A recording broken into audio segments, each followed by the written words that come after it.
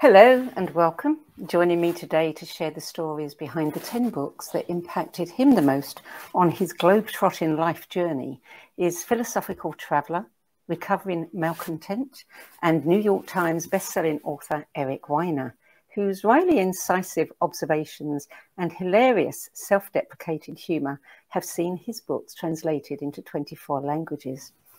A former foreign correspondent for NPR, Eric Weiner's books include the critically acclaimed Man Seeks God, My Flirtations with the Divine, The Geography of Bliss, One Grump's Search for the Happiest Places in the World, which was an Amazon Best Book of 2016, The Geography of Genius, and his most recent work, The Socrates Express, In Search of Life Lessons from Dead Philosophers.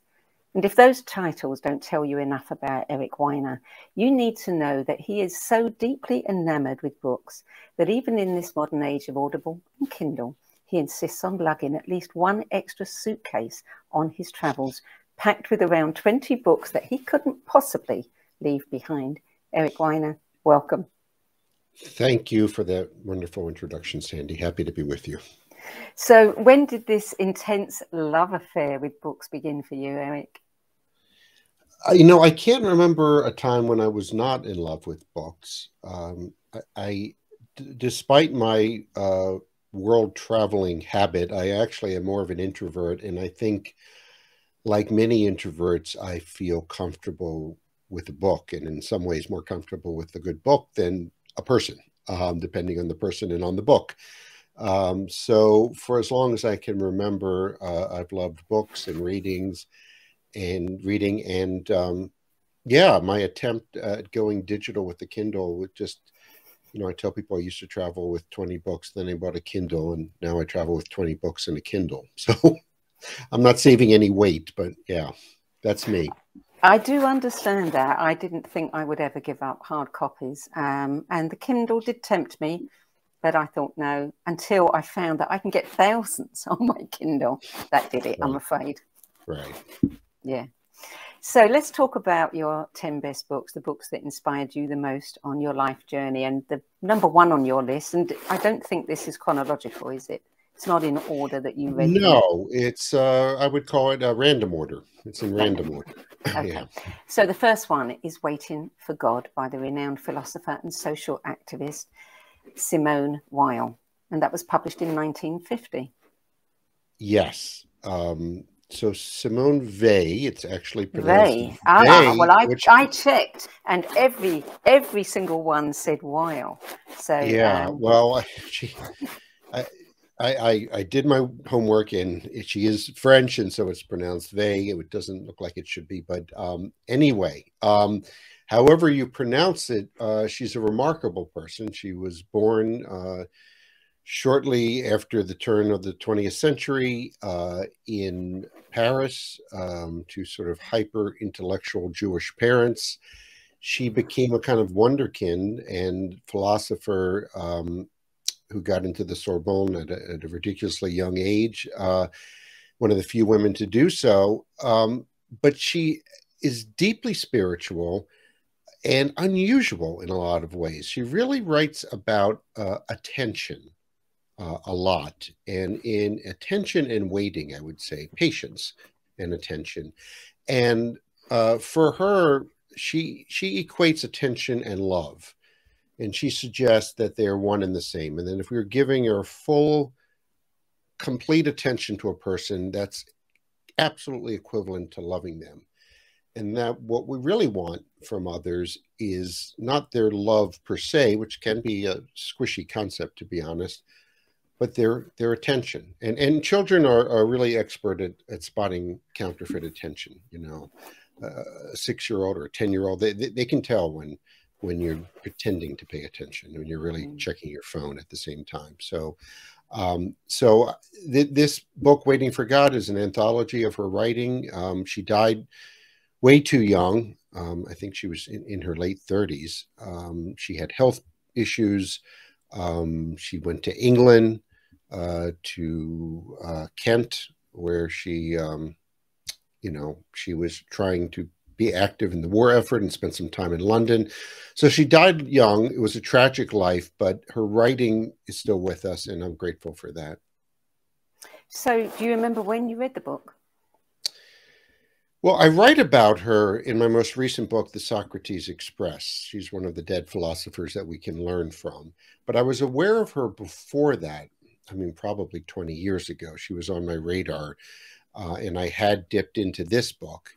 But when I was researching her for my book on these philosophers, I dove much deeper. I read several biographies of her life and got a better sense of where she was coming from philosophically and spiritually.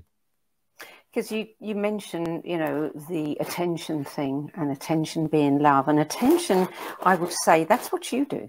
I mean, you pay attention. Your observations are so detailed. Yeah. I mean, it's funny you should say that, because I also consider myself an impatient man in a lot of ways.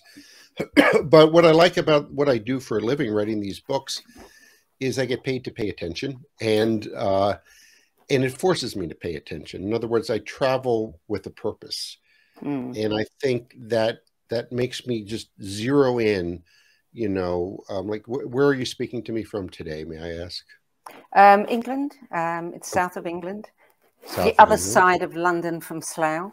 Okay. So you're in the posh side. So if I were to, you know, go to your town or village, I know I only have so much time there, and I want to really pay attention, but build in enough extra time to loiter and linger. I'm a big fan of loitering. And that's one of the reasons I made this transition from a journalist to book writer, is it allows me to pay attention more, to dive deeper, and to linger, and not just do sort of drive-by interviews.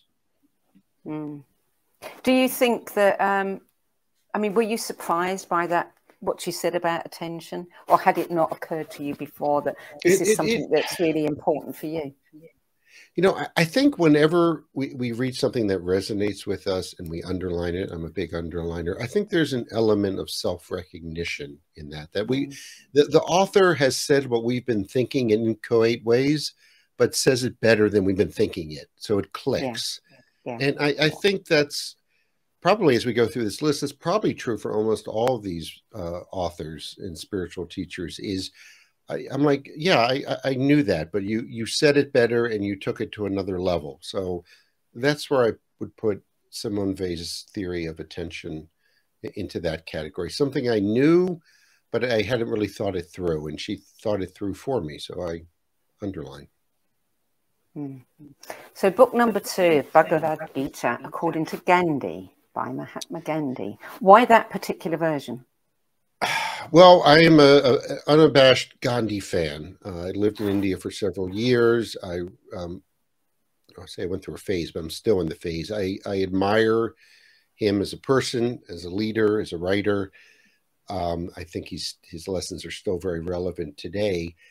And the Bhagavad Gita is, of course, the Hindu spiritual poem. It's actually pretty compact. If you just look at the Gita, it's not that many pages.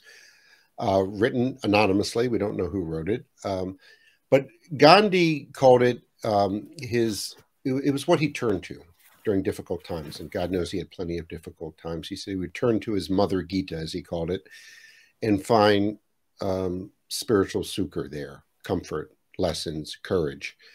And in this book, the Gita, according to Gandhi, it's probably, I suspect it came from a series of lectures. It reads like that, but it's his commentaries on the Gita. And there's one lesson that he and others have drawn from the spiritual poem that I like, which, you know, it's Lord Krishna, who's, you know, disguised as a charioteer, who's speaking to Arjun, who's about to go into battle and doesn't know whether he has the courage to do it.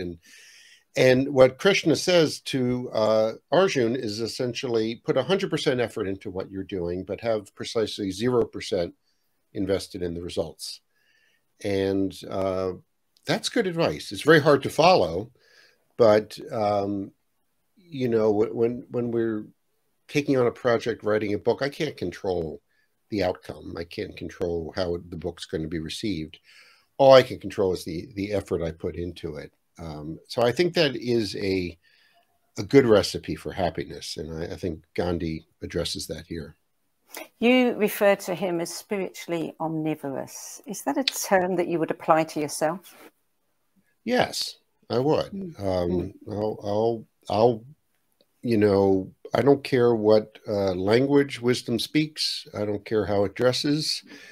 I don't care about its gender, and I don't care about its age. It can be from yesterday or from 3,000 years ago.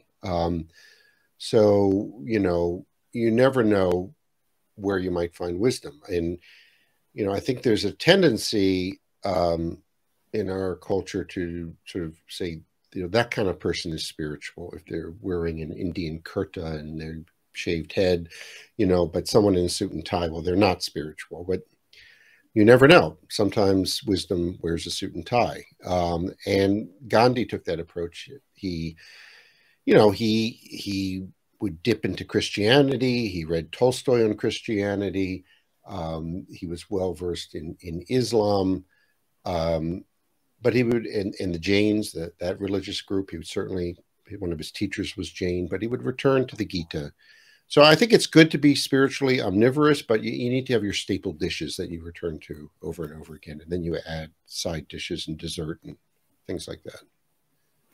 Interesting that you're using the food analogy, because I was just thinking that, you know, I wasn't familiar with many of the titles on your list. That's good, so I think. I checked into them, and yes. I could, you know, I've been eating my way through your books ever since I've discovered them with great gusto, I must say. And I can see you in every single one of these books. I can see little aspects of, yeah, I can see why you like it. I hadn't thought of that. It was a bit of a challenge coming up with the list and narrowing it down. And but I think you're right. And when I looked at the finished product, the list, I thought, well, yeah, that's, you know, I sort of came up with the right books, I think, for this conversation and that represent me. So that's a good point. Did you, I mean, it is a difficult task, especially someone who reads as many books as you do. Did you choose them by the number of underlinings in those books?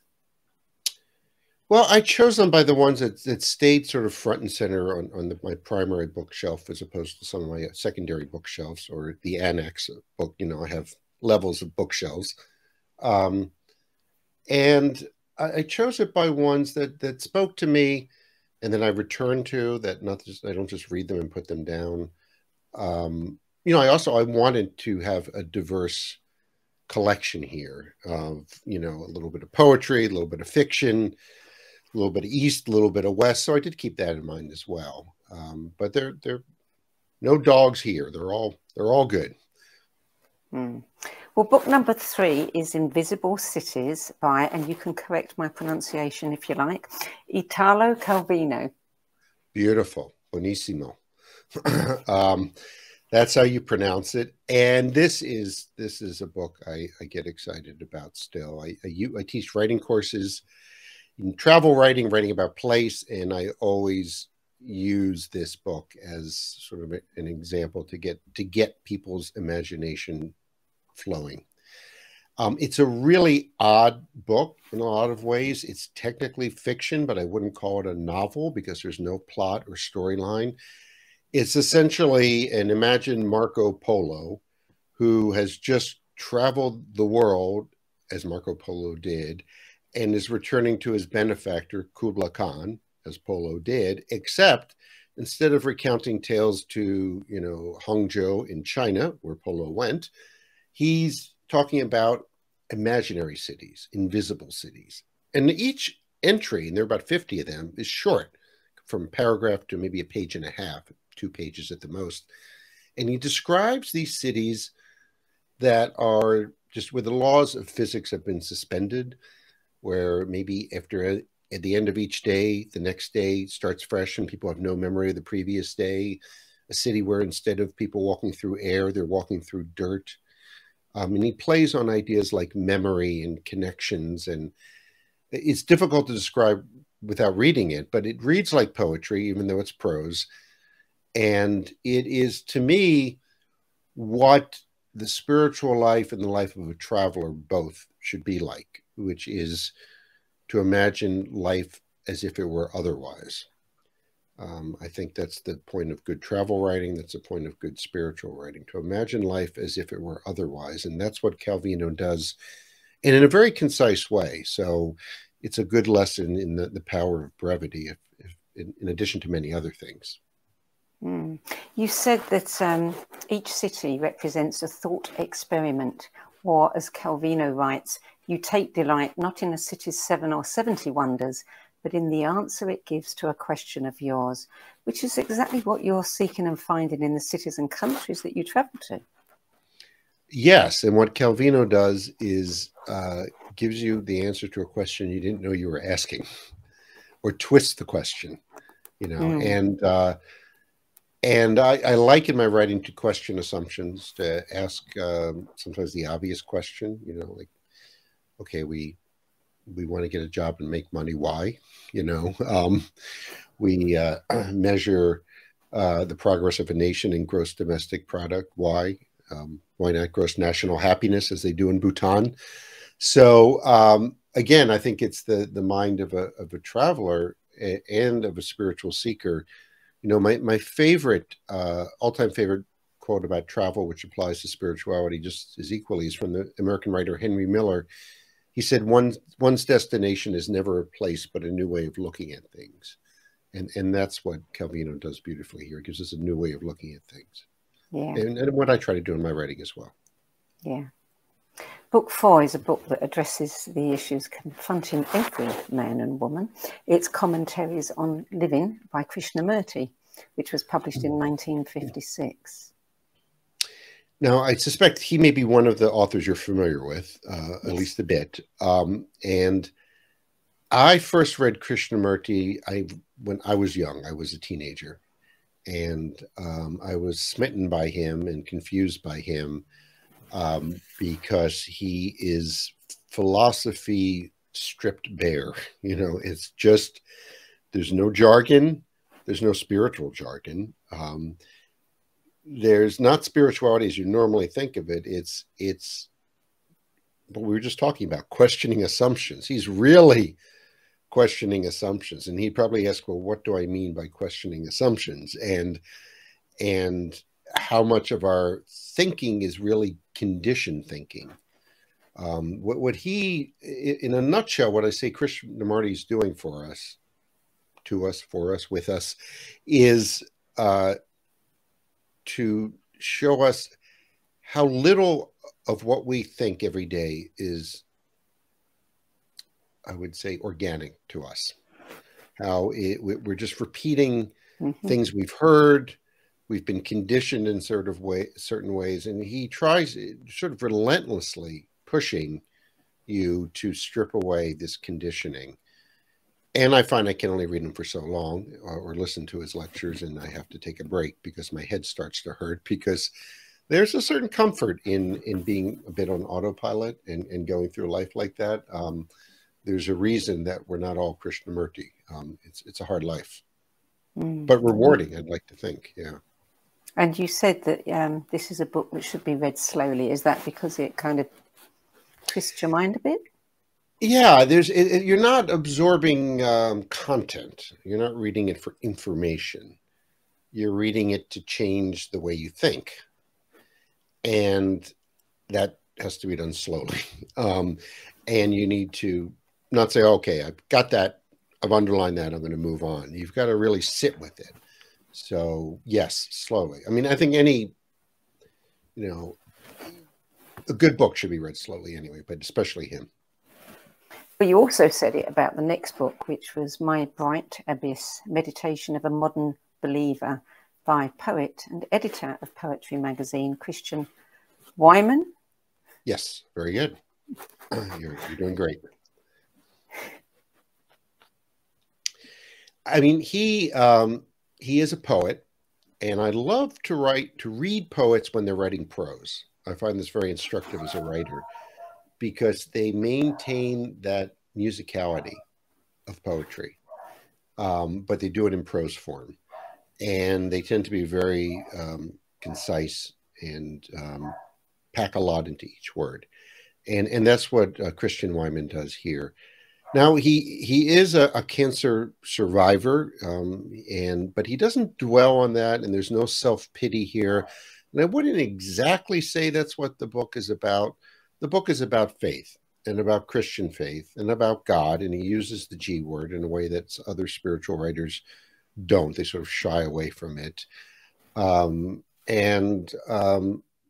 It sort of falls into that category somewhat that I think my writing on spirituality does. It's somewhere between a true believer and someone who's just rejecting religion out of hand. He's wrestling with his faith. He's struggling with it on each page. And so he has what I call earned epiphanies. If he reaches an epiphany, you know, he's arrived at through the physical pain of his cancer or through wrestling with faith. And lots of underlining took place in this book. Yeah. And I think I know what you mean about the rhythm of words. You know, there are some books that they could be poetry. They are so rhythmic, and it's a delight to read those books. Yeah. And each word is purposeful and is doing some work. There's just no excess. Yeah. Yeah. Yeah. So book number 6 is The Sabbath. It's Meaning for Modern Man by Joshua Abraham Heschel, published in 1951. I love this book as well. Also a slim book, seems to be a theme here. I think that, you know, after I submit my manuscript, my editor, God bless him, engages in what he calls editorial liposuction and just sucks out all the fat. And he says, you know, I think this will be a fitter, trimmer version of your book. And I'm like, well, can you do the same thing for my body actually while you're at it? But this is also a slim, less than 200-page book about one idea about the Jewish Sabbath. But really, it's about more than that. And you don't need to be Jewish, certainly, to read this book. I happen to be born Jewish, but anyone could get a lot out of it. He calls the Sabbath a sanctuary in time. And I love that. You know, we seek sanctuary in places all the time. You know, we're trying to go on a holiday or to, you know, escape from ourselves, to, you know, find the right place to write. And we're always looking for little place sanctuaries. And what he's suggesting here is that this day of rest is a sanctuary in time. A place, not just to recharge your batteries, that's too facile, to really reconnect with yourself, you know. And of course, that means disconnecting with technology and with distraction. I don't think you need to, you know, some Orthodox Jews take it up, say, to an extreme, but who's to say what an extreme is? They have a maximalist view of the Sabbath, which is, you know, no electronics at all, certainly not driving the car, not carrying anything, even not carrying a bag or anything like that. But I have a friend, Yossi, a deeply spiritual Jewish man who lives in Israel, and he came up with his own rules. And he said he did it the maximalist way for a while, and he was just worried about breaking the rules too much. So he drew the boundaries somewhere else, where I think, you know, no electronics, but he can carry things and he can do this or that. And I think that's the spirit of the Sabbath, you know, not the letter of it, is that you've carved out this space in time for yourself. Did you read that book before or after you wrote Man Seeks God? I think during. During. Yeah. I think because you actually had that experience, didn't you, with your friend, where he was talking to you about time, and it was one of those, you know, for me, it was one of those, I have to stop and think about that, and it changed something in me. Changed the perception. I met some Kabbalists in Tzfat in northern Israel, and we observed the Sabbath with a walking meditation, you know, why not? And complete silence. So there are all kinds of ways of carving out your own sanctuary in time. And, you know, you can create your own rituals. I don't think rituals are, you know, the shortcut way is, here's the ritual. This is the way it's been done for thousands of years. But somebody had to invent the ritual in the first place. And they're, you know, they're modified as the centuries go on. So I think there's nothing wrong with creating your own rituals, and they can be completely secular rituals. For me, it's making coffee the slow way and pouring over and grinding the beans, and it takes forever, but the coffee tastes better. Yeah. Book 7, The Perennial Philosophy by Aldous Huxley, 1944.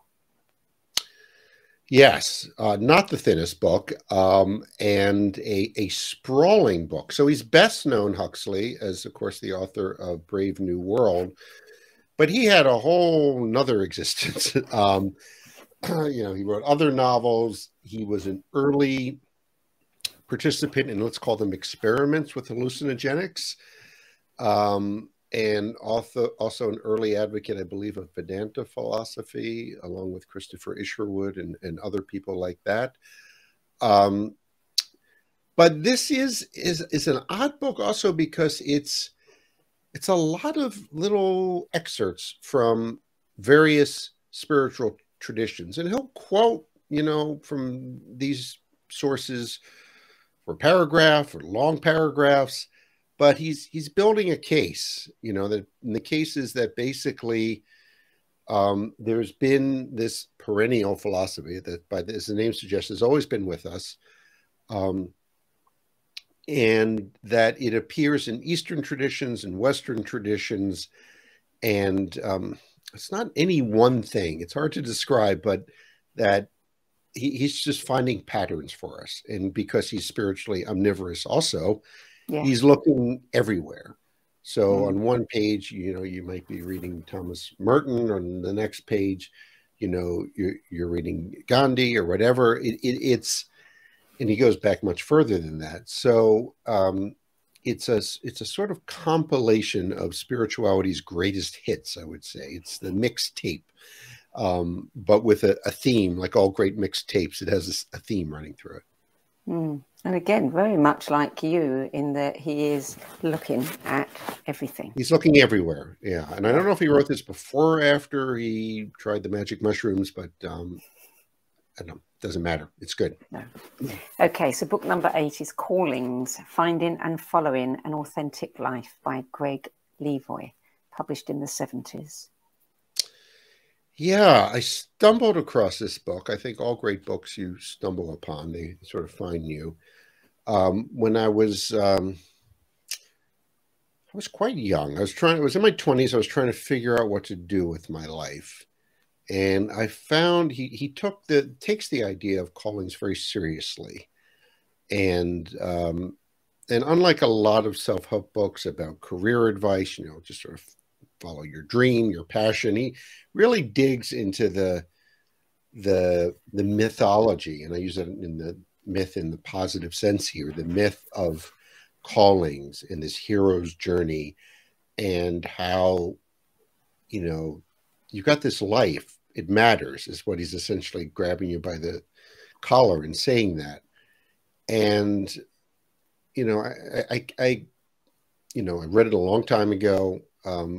Somehow it must have stayed with me because it popped up on the list, and because I think I have found my calling. When I was a foreign correspondent with National Public Radio, I was almost doing the thing that I really should be doing with my life.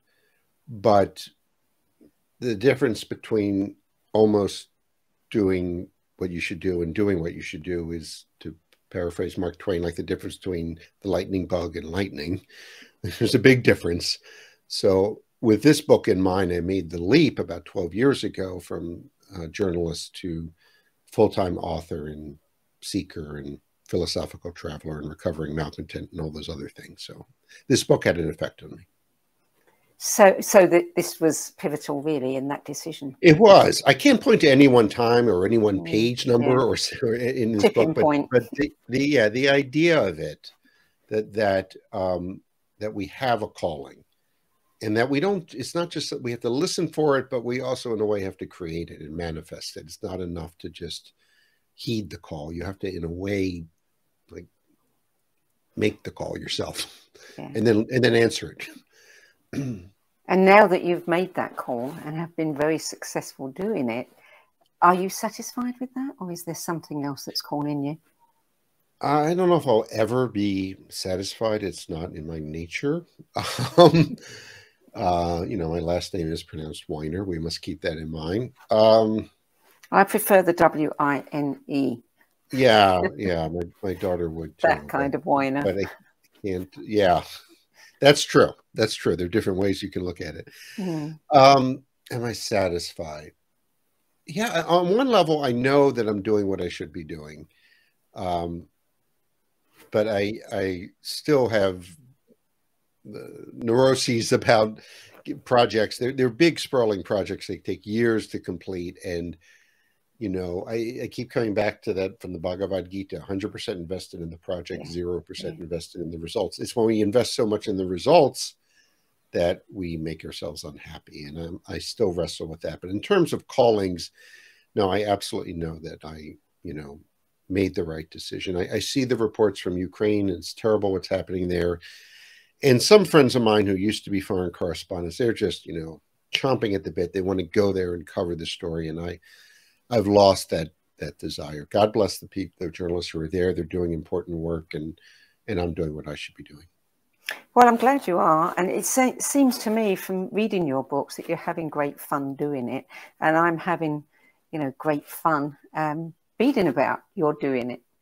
It's got to be fun. I mean, if it's not fun, why bother? And what I try to do is to not to criticize academics. Some of them are quite good, but often an academic writer will take a simple idea and make it complicated. I try to take complicated ideas and make them simple without oversimplifying them. That's the trick. And I try to cut to the essence of whether it's a philosopher's teacher or what makes a place tick or what makes a culture tick. And I look for portholes into a place. And the most obvious portal is food. Food has come up a few times here, but there are less obvious ones too. You can tell a lot about the British, by the way they cross the street, and the way they queue, and the way,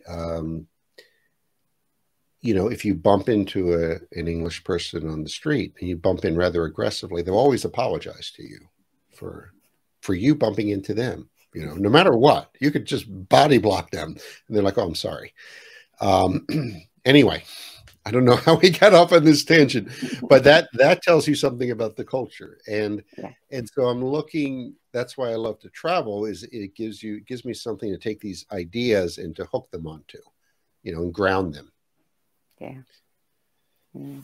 Okay, well, let's move on to book number 9, which is The Philosophies of Asia by Alan Watts. And this is a collection, isn't it, of his lectures that was compiled by his son. And it's because he did a lot more talking than writing, but he talked very well. And this is actually, about, Taoism and Buddhism and Hinduism, sort of just speaks to what I was just talking about. He condenses these religions to their essence and in a way that's relatable to you. And from reading this that Alan Watts knows a lot more about, say, Taoism, the Chinese religion, than he's putting on the page. And I believe the writer should always know more than they put on the page. If they're putting all their work on the page, they're not doing their job. So I like to think in Watts's books and in mine, there's you can read it and that there's a lot that went into that epiphany or that statement. So he's, he was a guru's guru of the 60s and I think early 70s. He died fairly young. He, I think, liked to drink and liked women. He was one of those gurus, but he also is wise on the page and in his lectures. And, he became interested in Zen in the 50s. And that's before you could walk down to your local bookshop and find, an Eastern thought section or New Age section. And I really am fascinated by these people like Huxley, like Watts, like Christopher Isherwood, Somerset Maugham in his book, The Razor's Edge, who were really like the first people to discover the teachings of Buddhism or Hinduism. You know, I think we're going to talk about Henry David Thoreau in a second, but he also, you know, in the 19th century, 1850s, he's reading the Bhagavad Gita in his cabin. And Arthur Schopenhauer, the German philosopher, even earlier, you know, is reading the Upanishads, like one of the first translations, translated from Sanskrit to Latin to French. It just went through like several translations by the time he got it. And you wonder like, wow. But these people who were early adapters to Eastern thought, I almost often think, I wish I was born back then and there were still worlds to explore. That would have been something. Yeah, that would have been something indeed. And the last book is Thoreau's Journal, 1851. So here in the U.S., Thoreau is thrust upon us, often in high school or middle school, with his book Walden, which every American school kid knows something about, at least, which is that he went off to Walden Pond in Concord, Massachusetts, just outside of town, built a cabin and tried to confront the facts of life rather than finding out he had never really lived, to paraphrase his famous line. And it's an experiment. Lately, he's gotten some bad publicity because it, you know, turns out that he was not so far from town, and he would go walk 20 minutes into town 2 or 3 times a week, have his mother do his laundry, pick up some baking, home-baked goods. But I think people are too hard on him. He never pretended it was anything other than an experiment. He has a chapter called Visitors. People did come and visit him. And the thing is, it's often seen, Walden is often seen as, and Thoreau is seen as, you know, a person that's writing about simplicity or self-reliance. But the more I dug into him and got beyond Walden, which has a bit of artifice to it, he's very self-aware as he's writing, and got into his journals. I mean, you know, just thousands and thousands of pages. I think it's like in 10, 11 volumes. This is sort of his best year. What was it, 1851? This is, yes, this is what the editors decided. This was sort of the quintessential Thoreau. And what I discovered is he's more likable, I think, in the journals. He's more honest. You know, if you keep a journal or a diary, you don't necessarily think someone's going to read it. So it's a conversation you're having with yourself. And you're then as a reader, you're sort of eavesdropping on someone having a conversation with themselves. And that's what Thoreau's doing here. And what I discovered is it's not really about simplicity and solitude and nature. That's part of it. It's really about perception. It's about seeing. So the journal and Thoreau's writing is really about cleansing your lens of perception so you can see more clearly. So he would examine and look at Walden Pond, for instance, from every different angle. He would even turn his head upside down and look between his legs at the inverted pond just to see it a bit differently. I did try this myself, and all the blood rushed to my head, and I almost passed out, but I'm not Thoreau. So that's really what I think you get out of this. We talked about paying attention in the very beginning of this conversation, and this is what Thoreau does beautifully, is he pays attention. And he that requires slowing down and taking your time. And he had lots of time on his hands because he really just observes nature, observes himself, and will mix up his routine now and then, take a different path one day, and then see something differently. And we often get into ruts. We get into visual ruts too, where we see something that's always in our field of vision every day, and we see it, but we don't see it. And what happens when you travel is you have a heightened sense of perception. So that's why people say they often say they feel more alive on the road. Yeah. It's because they have a heightened sense of perception, number one, and number two is they're giving themselves permission to be slightly different, to be someone else when they're traveling. Thoreau accomplished that without really leaving the town of Concord in his life. Just a few trips to New York, which he hated. No surprise there. and up to Maine and Canada once, I think. If you could meet any one of these authors that we've been discussing, which one would it be? Oh, could I have a dinner party and invite them all? I mean, only if you invite me. Oh boy, that's a tough one. Well, I would. Yeah, I don't think any are. I'm not sure about Greg. I don't think any are still alive. Yeah, you read my mind. I think Gandhi would be number one, followed by Thoreau, followed by Krishnamurti, followed by Calvino. Yeah, I could see 4 guests. Those would be the 4 guests there. Okay. But Gandhi would be number one. You know, I was reading his, you know, there've been a few biographies of his, but one of the first and still one of the best was by an American journalist named Louis Fisher.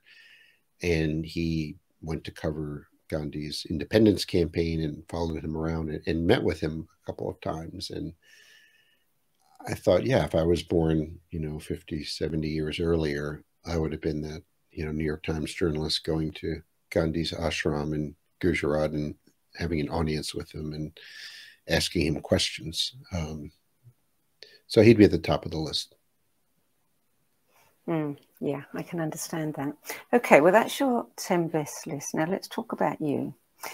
Philosophical traveller, recovering malcontent, spiritual voyeur, grump, confusionist, bag collector, and, or, as the New York Times book review described you, Woody Allen channeling Karen Armstrong. How would you most like to be remembered? I mean, what would you put on your epitaph? You know, Benjamin Franklin was many things, but his epitaph, he said, just put B. Franklin Printer, because he was a printer. That was his trade, how he first earned his first money, and he remained a printer all his life. And I think traveler in the broadest sense, maybe seeker, but that sounds a little presumptuous. I would go with traveler and enthusiast for life. Not a confusionist anymore. Well, I wouldn't want to. I mean, I am confused, and I still attend the Church of Confucianism. But I think traveler in the broadest sense, traveling across ideas as well as places. Yes. You're not just. Yeah, and you're not your average traveler. Right, but travel at its best is an intellectual journey, spiritual journey, in addition to being a physical journey. And you can be a traveler who doesn't leave their house, in my mind, as well, if you have the right books. So it's a mindset. A recovering malcontent is a perennial project. So that's always there. I think a lot of humorous comedians have a dark side, and I'd be part of that group as well. Yeah. So it's it feels like it's almost necessary. You know? Well, I think if you want to bring light into the world, you have to start off with darkness as your raw material, and you try to convert the darkness into light. I think that's what a humorist comedian does, to transform the darkness. If everything is all light, you have no work to do. So, yeah. How did you feel about that description of you, Woody Allen channeling Karen Armstrong? Did you take that as a compliment? Well, Woody Allen's had some dings to his reputation, but the idea of that, I've also, people have said, Dave Barry, who's a humorist, meets Malcolm Gladwell, who's a serious writer. If the idea is a deeply serious person meets a deeply funny person, I like that. And And humor, I mean, humor can serve two functions, I think. People can use it to conceal the truth. You make a joke about something when you get, you know, if you're sitting in with your therapist or your priest and, you know, they're talking to you about a problem, you make a joke about it. You might be doing that just to get away from the subject. They're getting too close to the bone. But that's one function of humor. Another function is to shed light on the truth, to reveal, unveil the truth. And you can reveal truths through humor that you may not be able to do otherwise. And I think that's humor at its best. There's also nothing less funny than talking about funny. That's, you know, people who analyze, academics who analyze humor, they're a very dry, boring bunch. Yes. And so there's a, you know, a certain amount of magic that goes on. I don't think that comedians and humorists necessarily could explain exactly what they're doing or how they do it even. But I've given it some thought, and I think that humor can be either something to conceal the truth or to reveal the truth. And, you know, I try to do the latter in my books, use it as a way to reveal the truth, or in a self-deprecating way to show the reader that I'm a slob just like you. And I may have read all these books and traveled to all these places, but I'm no better than you. In fact, look at this silly thing I just did. And if that's not proof, then watch this silly thing I'm about to do now. And it diffuses the inherent tension between author and reader. It gets you in the door, I think. Absolutely. So, Man Seeks God, Geography of Bliss, Geography of Genius, and the Socrates Express. Yeah. Which one did you have the most fun writing? The most fun? Fun. I thought you were going to say which one was the most successful or which one was... oh, boy. Boy, that's like saying who's your favorite child. You must have a little sneaking fondness when you think about them. Yeah, I mean, Man Seeks God, which we've discussed, is you know, maybe because it's been a few years now, but that was fun. I felt that there wasn't so much a body of knowledge to acquire because it was religions and spiritual traditions. I was more dipping into ways of being. I was certainly reading about Taoism and Christianity, but unlike my books on Places of Genius, or even on the Philosophers and Socrates Express, it was probably the most experiential book. And for whatever reason did not do as well as some of the others, because I do think that religion and spirituality, they're difficult subjects to write about, because people are either true believers and they want to hear their beliefs bolstered and reinforced, or they're another kind of true believer, atheists, who are convinced it's all a bunch of hogwash and they want to have that certainty certified, if you will, by the author. Being a Confucianist or a possibilian, someone in between, like myself and maybe like other people out there listening, it's hard to, I think, to reach those people, and yet they're probably the majority of people, but they're less inclined to maybe pick up a book on spirituality because it's like, oh, you know, that book has the word God in it, I'm not going there. While philosophy and happiness, particularly happiness, is a safer subject. Everybody wants to be happy. Yeah, everybody wants to know the secret. And talking about that, which is the happiest place? I mean, we hear about Bhutan all the time, but did you find that was true, or is there somewhere else? Well, you're saying you want me to give away the ending of the book of where I reveal the happiest place. Look, statistically, which means researchers go out and they ask people in these countries one simple question: overall, how happy would you say you are these days on a scale of 1 to 10? 1 being miserable, 10 being just happy overall, not like this moment in time, but assessing your life. And consistently, some Nordic countries like Finland, Denmark, Iceland are right at the top. You know, Former Soviet republics are right at the bottom, even before the recent troubles. Sub-Saharan African countries like Tanzania also at the bottom, where basic needs are not being met in many cases. But I think we can be happy in a variety of places. We don't have to all travel to Iceland. You know, we can import.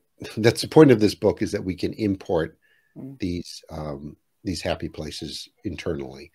I think if we all moved to Iceland, it would first of all become a less happy place with all these unhappy Brits and Americans moving there. So, you know, I'd like to say any place can be happy. I don't think that's necessarily true, but a lot of places have the raw materials for happiness. When did you write that book? That was my first book. Well, I researched it 2006, 2007. It came out in January 2008, I believe. Have you been back to check on Slough and its happiness level? I have not. How is Slough doing? You know, it's not a place I visit very often. So every country pretty much has their Slough. You know, we have New Jersey. You have Slough, and it's unfair to these places. It's really Slough is just a perfectly fine little town, you know. But there was a poet named John Benjamin who wrote nasty things about Slough, and then The Office decided to film, you know, their sad office life, you know, in Slough. But what I found interesting is when the BBC hired a team of happiness experts to try to make Slough happier. Can you take an unhappy place and make it happy? So I have not been back to Slough. But I've been back to some of the other places I visited, like India, and as I get older, I find that I tend to begin my sentences with the phrase "as I get older." I never used to do that, but now I do it all the time. And I would say, as I get older, I have less of a desire to see more new places and check those off whatever list I might have, and to return to places I've been. Just like with the books, you know. I'm still reading new books, but there's something nice about having this menagerie of books, you know, that you can return to, and places that change every year, change just enough, you know, that when you go there, you know, some things are different, but you have a relationship, a pre-existing relationship with it. Well, in the few minutes that we have left, tell us about the writing workshops that you lead, because they are quite original and they're in a very interesting place. Yes. Well, one is less interesting. I lead a workshop every late October in Flagstaff, Arizona, at elevation 7,000, 8,000 feet, whatever that is in meters, with fellow author Jackie Leiden, and that's open to all writers, including aspiring ones. The one I think you're speaking of is the Himalayan Writing Workshop, which I co-founded with my friend James Hopkins some 6-7 years ago, mostly held in Kathmandu, along with myself and other writers during different times of the year. But 2 years ago, we had plans to hold it in Bhutan, and we still have those plans. And we are now on track for our October 3rd through 13th, I believe the dates are, in Bhutan, which is a Himalayan country sandwiched between India and China. It's the country with the policy of gross national happiness. And this workshop is going to be part workshop, part Bhutan. So we do lots of journaling, writing, free writing, where you just start writing and you don't pick up your pen. Maybe you've done this, and just longhand, just keep going. Even if you get stuck, you keep going. We do some of that, and we work toward finished pieces too. And we'll read Italo Calvino and get inspiration from some of the greats. And we'll see Bhutan, which, you know, I said earlier, I wish I was born, you know, 50, 100 years earlier and I could be a real explorer. But there's still places on this planet like Bhutan where you feel like you are really someplace else. And it is a special place. So last question, what are you reading now? Oh, boy. I'm looking over there. Well, I know you read several at once. Yes. Like me. A Short History of Progress by, I believe it's Ronald Wright, W-R-G-H-T, I think that's his name, which is an interesting take, taking this whole idea of the notion of progress and examining it from, Paleolithic times right up to tomorrow. Actually, we don't normally think of progress as an idea. We just think that it's a given, and it's not always been the case. And in the idea of progress, especially technological progress, is a fairly recent invention.